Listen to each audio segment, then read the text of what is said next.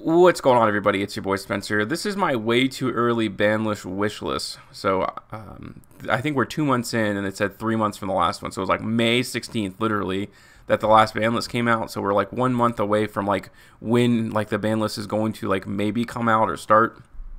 The whole ban list season is gonna, the craze is gonna hit the Yu-Gi-Oh scene. But I've been playing a lot of it. I've been watching a lot of Yu-Gi-Oh recently when it comes to the meta. I haven't been to like any events. It's more of just my observations and like things that I've been playing and seeing. And I think the best place to start is probably Mystic Mine. And I'll be honest, like I think there are a few times where Mystic Mine games are interesting. Like depending on how early the game state is, or if your opponent went first and they have Mystic Mine. But okay, like let's take that out of the equation. For the most part, this card is just like the anti-play the game, and I think that there's a few cards on this list that this is the same idea. Let's not have cards in the format or any format where you don't play. I just feel like that's stupid, and it doesn't actually make sense. And this is like the poster child of that. It's banned in the OCG. I know that, and I think it's just all right. Like, it will have a special place in Yu-Gi-Oh history forever. Like, at least for me, it is one of the most interesting cards ever made. But like the last YCS, I'm pretty sure, ended with a Mystic Mine deck out. No one should have, like, there should never be a pass, because that just means that no one's doing anything, and that's just not fun. That's not fun to play against. So this is the first card. This is on my wish list. I hope Mystic Mine gets banned. This one's kind of interesting because you could talk about 50 different things here. So this means you're talking about Christian Holly Firebrax. You're talking about Artifact Dagda. I think you could just ban Dagda. Is that not the problem? I mean, okay, it's not the problem card because Dagda all it does is search Scythe. And Scythe is like the anti-play Yu-Gi-Oh card. So that's kind of rough. And I can understand why that would be bad. But if you ban Dagda, this card will see no play, because otherwise people are going to have to play 3 of the trap card. So they might not see it, because the thing about Dagda is that it makes it accessible for everyone. So I would sooner ban that card than Scythe, to be honest with you, because even if you do the play of the trap, that just means, well, I guess you can, that's not true, because you can do Shooting Riser to send it and then do Baron.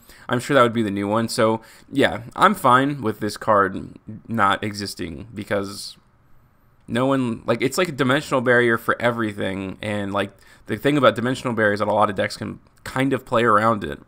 Especially like those synchro builds, like adventure synchro builds, they can just go into like access code so they can still play. And it's based on interaction, and you have to open up dimensional barrier too. So yeah, I'd say it's time for this card to go. It's just a little too easy to bring out as of right now, and you can like super duper protect your combo. Because if I saw a combo today, it was Baron plus Herald. So this is all happening during the draw phase or the standby phase, meaning that Forbidden Droplets isn't doing anything because it can't send from hand. They even had Gamma in their hand too to try to stop the combo, and yeah, they had the 2 negates there, and then they switched out in the standby phase. So it was like really not, like, literally nothing you could do about it. So yeah, I think this card has had its time, and it's time to just retire it forever.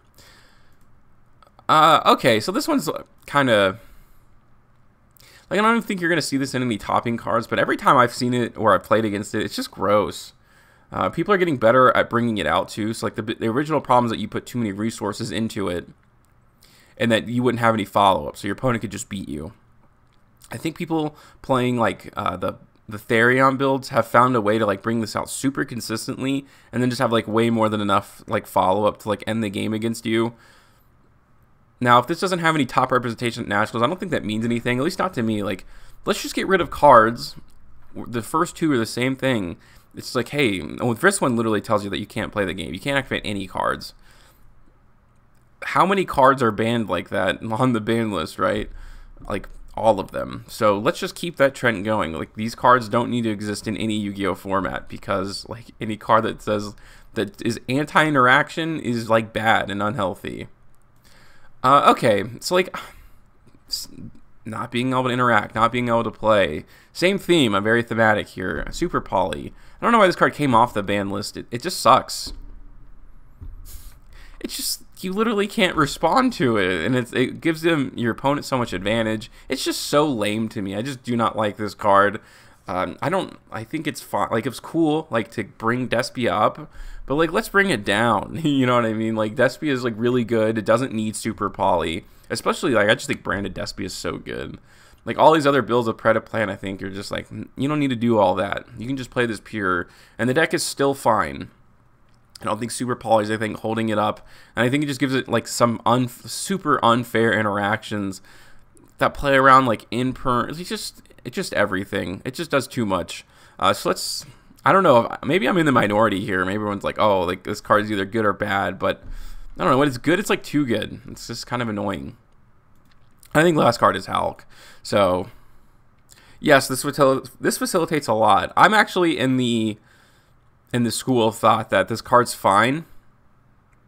I think it does allow some really awesome things, and it's basically used like to go into TG to pop, to synchro, you know, like, or to go and pop the Scythe, bring it back, go into Baron. So if you ban like Dagda, or if you ban Scythe, like, there's not like, okay, there's a lot you can do with it, right? Red Rose, bring out synchro summon with like the token or whatever to go into Shooting Riser to dump snow. So maybe that's too good. And then, you know, Red Rose of course searches Rox Rose, which searches Basil Rose Shoot. So like, that's a really cool interaction, but I think that's what it is. I think it's cool. I like cool cards because, first of all, your opponent can easily interact with Hulk. Like, there's no two ways about it, and your opponent's gonna be much more limited this time, you know, with this card. I'm sure most of the community wants this banned. I just don't feel that way. I like what it does, and I think it, you know, uses like, it encourages creative deck building, and especially if you ban the other cards like Scythe, that just means people are going to get more creative with it, if not always use Red Rose. I don't know, but maybe those cards are too good. I don't know why they limited them. It didn't do anything. No one was ever playing multiples, except for like pure like adventure, like synchro build, like you would normal summon the Red Rose, but that was like what it was. Like, Hulk is obviously much easier to use. But let me know what you guys think about this one in the comment section down below. But other than that, that's going to do it for today's video, and I'll see you guys next time.